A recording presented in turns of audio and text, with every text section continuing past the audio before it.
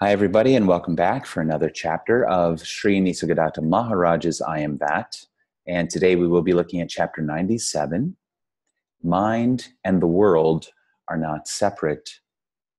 Mind and the world are not separate. They are one. I see here pictures of several saints, and I am told that they are your spiritual ancestors. Who are they, and how did it all begin? We are called collectively the Nine Masters. The legend says that our first teacher was Rishi Dattatreya, the great incarnation of the Trinity of Brahma, Vishnu, and Shiva. Even the Nine Masters, Navnath, are mythological. What is the peculiarity of their teaching? In simplicity, it's simplicity, both in theory and practice. So it's very simple. Of course, Nisargadatta, Nisarga means natural. So he was even called Mr. Natural in a sense, right?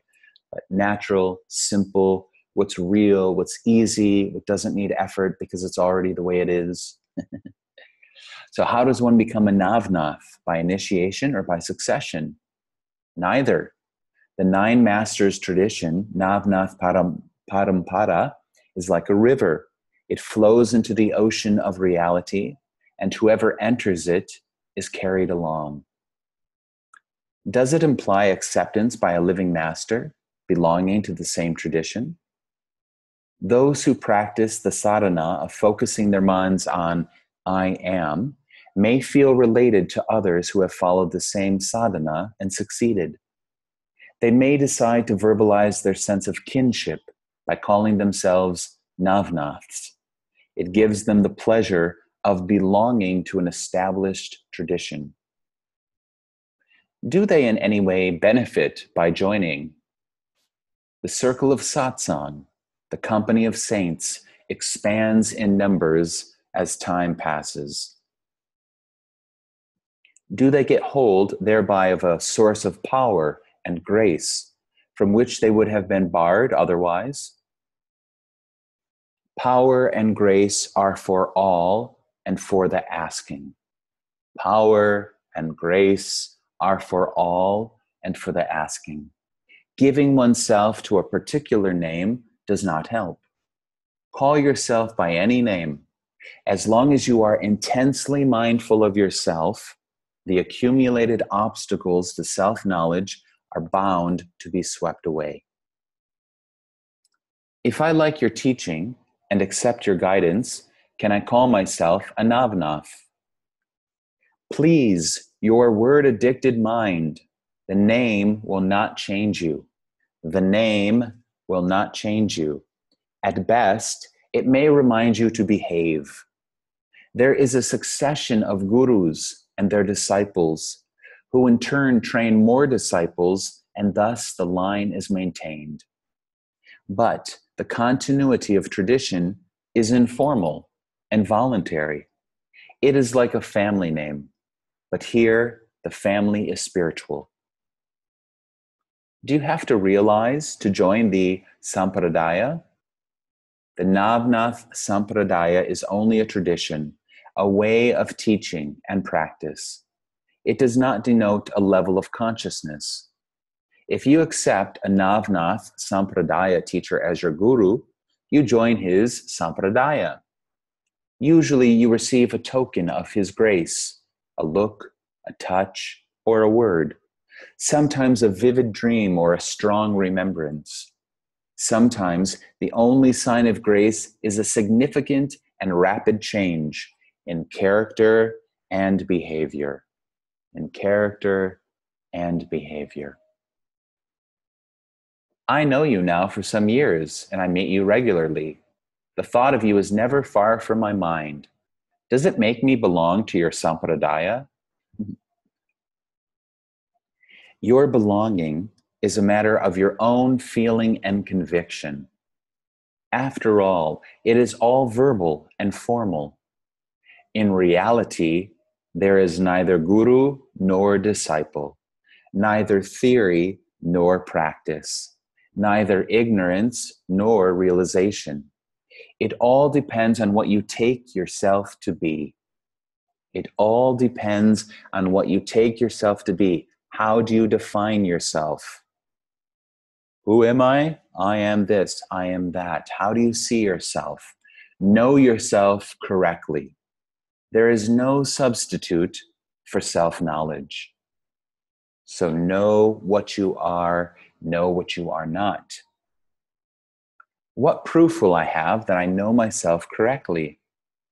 You need no proofs. The experience is unique and unmistakable. It will dawn on you suddenly when the obstacles are removed to some extent. It is like a frayed rope snapping. Yours is to work at the strands. The break is bound to happen. It can be delayed, but not prevented. It can't be prevented because remember, we're not trying to attain unity. Unity is. That is the essence of what is oneness. That's the reality. There is variety and difference, but no separation. Advaita, not two. So everything is already one. The problem is, because we have this mental concept, mental self-image playing, we don't see it, we don't realize it. But as soon as this I dissolves and disappears, what is left? Oneness. It's always been there, but of course, we can't see it because we are there. As Papaji said to Muji, right before Muji awakened, he said, if you want reality, you must disappear. The seeker must disappear. And this seems very odd or opposite to what we might think. I am seeking and I will find, but it's not like that. The I that is seeking is the issue. The I is what's getting in the way. So if you want reality, the I must die. The I must disappear. And remember, you can only lose what you are not. So don't be afraid to lose the I. Because again, remember, it's not a thing. It's not like you have it and then you lose it. It's a verb. It's a process. The brain is creating a sense of self.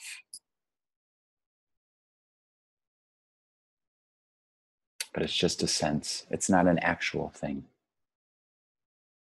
I am confused by your denial of causality. Does it mean that none is responsible for the world as it is? The idea of responsibility is in your mind. The idea of responsibility is in your mind. You think there must be something or somebody solely responsible for all that happens. There is a contradiction between a multiple universe and a single cause. Either one or the other must be false, or both. As I see it, it is all daydreaming. It is all a dream. There is no reality in ideas. The fact is that without you, neither the universe nor its cause could have come into being. So you are the primary thing or no thing. You being what? Awareness, beingness, consciousness, the ultimate perceiver, the white screen, the absolute supreme reality.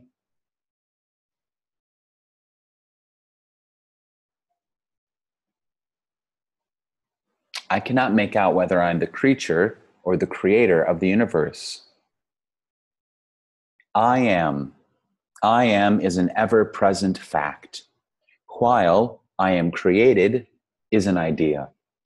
Neither God nor the universe have come to tell you that they have created you. Very good. The mind, obsessed by the idea of causality, invents creation and then wonders, who is the creator? The mind itself is the creator. The mind itself is the creator. The mind itself is the creator.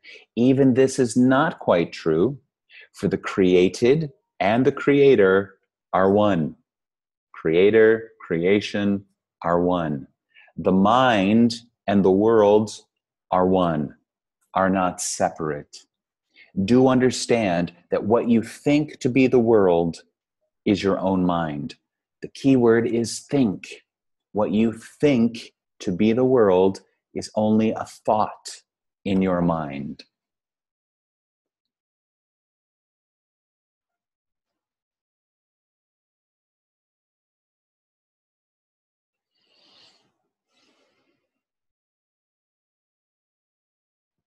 Is there a world beyond or outside the mind?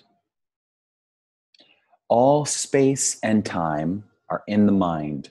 Space, time, in the mind. Where will you locate a supramental world? There are many levels of the mind, and each projects its own version. Yet, all are in the mind and created by the mind. So, no mind, no world, no self, no thing. Emptiness, emptiness, emptiness.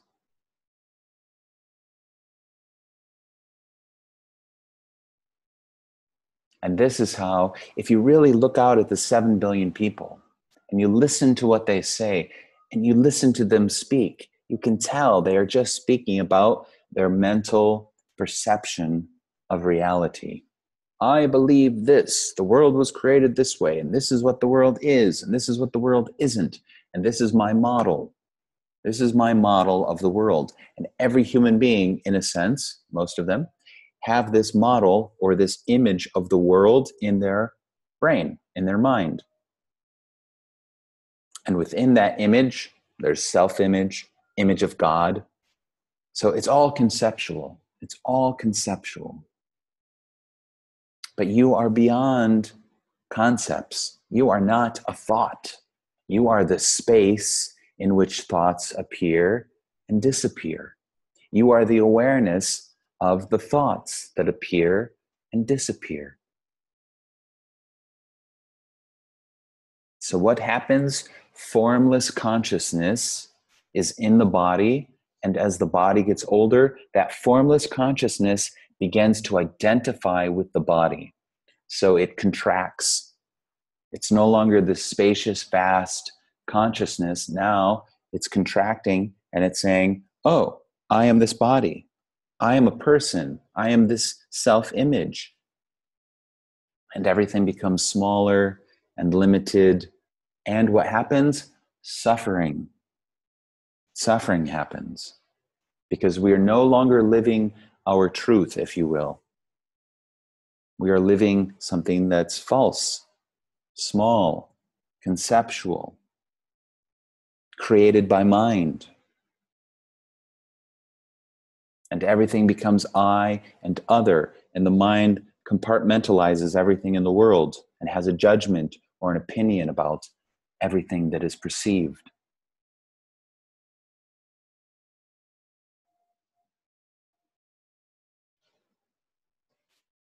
What is your attitude? What is your attitude to sin? How do you look at a sinner, somebody who breaks the law, inner or outer? Do you want him to change, or you just pity him? Or are you indifferent to him because of his sins? I know no sin. I know no sinner. Your distinction and valuation do not bind me. Everybody behaves according to his nature. It cannot be helped, nor need it be regretted. Everybody behaves according to his nature. Everybody behaves according to his nature. Everybody behaves according to his nature. It cannot be helped, nor need it be regretted. Remember, from the standpoint of oneness, there are no problems. This moment is the perfect expression of oneness.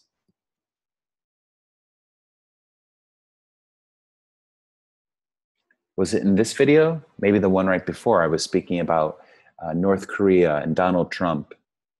And forgive me, I forget this gentleman's name. But so in a sense, they are just being who they are.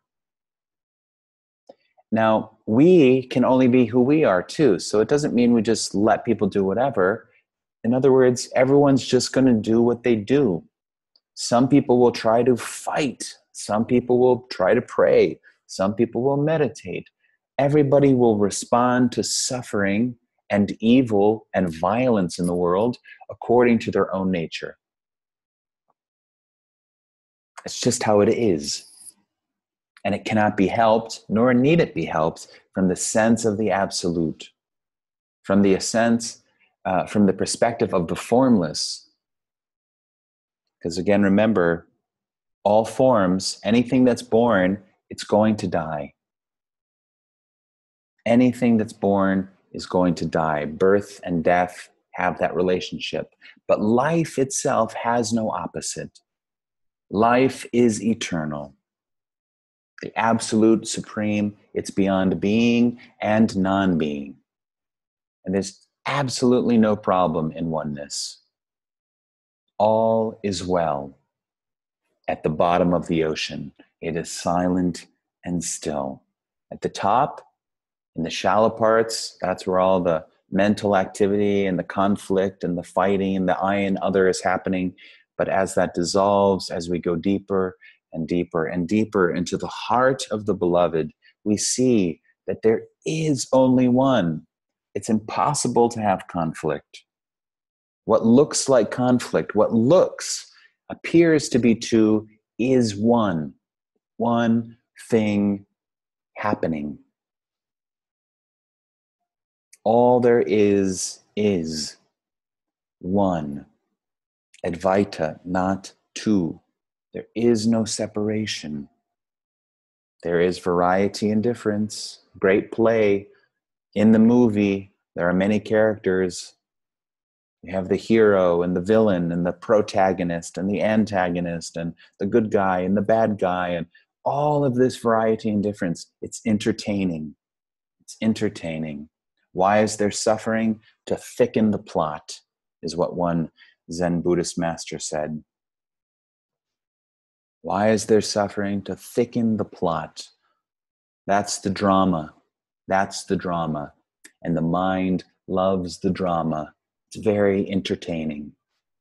But after a while, that suffering either becomes boring because it's quite repetitious, or it just becomes too painful. And then we begin to seek for the truth. We began to seek for liberation, freedom from suffering. God, I no longer wish to suffer. Maybe I wanted to suffer for a while, but now I don't want to suffer. First question God will ask us, who are you? Do you know who you are? Do you know what you are? Who is this I that is suffering? And as we examine the I and look for an I, look for a self, we find that we don't find a self. We see that there is nothing here. This is emptiness. This is nothing appearing as something, but it's only the appearance of something. There's no little person in the brain riding the bicycle or making the choices. Even science can show us this now. Would you like chocolate or vanilla? I want chocolate. So the ego thinks I made that choice, but we can see in the brain activity, the brain scans, that the choice is made prior to the body saying, I want chocolate.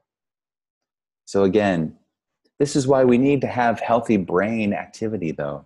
why it's so important to eat well and live well and meditate and serve and love and chant and do japa and mantra, because we want to purify this brain, because so much is happening originating from the brain and from the heart. Purify thyself. Know thyself.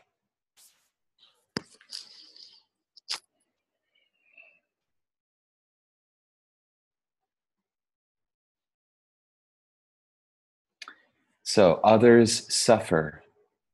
Life lives on life. That's how it is. Life lives on life. In nature, the process is compulsory. In society, it should be voluntary. There can be no life without sacrifice. A sinner refuses to sacrifice and invites death. This is as it is, and gives no cause for condemnation or pity. Surely you feel at least compassion when you see a man steeped in sin. Yes, I feel compassion. I feel I am that man, and his sins are my sins, because there's no separation. There's no other. Nisargadatta has said, I can focus on someone and I can experience their consciousness because there's no separation. When you're at the level, we could say, of Nisargadatta, when there is no separation, then everything, the energy, the consciousness of everything can be perceived, because there's no more filter, there's no more boundaries, there's no more separation. By my becoming one with him, he becomes one with me. It is not a conscious process. It happens entirely by itself. It happens entirely by itself. None of us can help it. What needs changing shall change anyhow. Enough to know oneself as one is, here and now. Intense and methodical investigation into one's mind is yoga.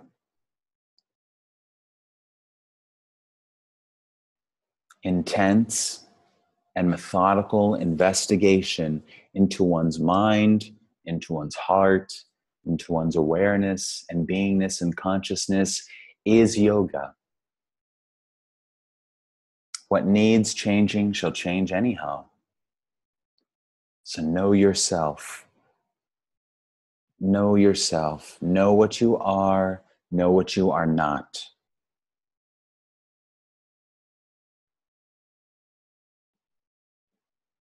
Okay. Thank you, Nisargadatta Maharaj. Thank you, Nisargadatta Maharaj. Om Namah Shivaya Gurave Sachidananda Murtaye. Thank you, everybody, for coming to the end. Only a few more chapters left of Sri Nisargadatta Maharaj's I Am That. Have a good day. Bye-bye.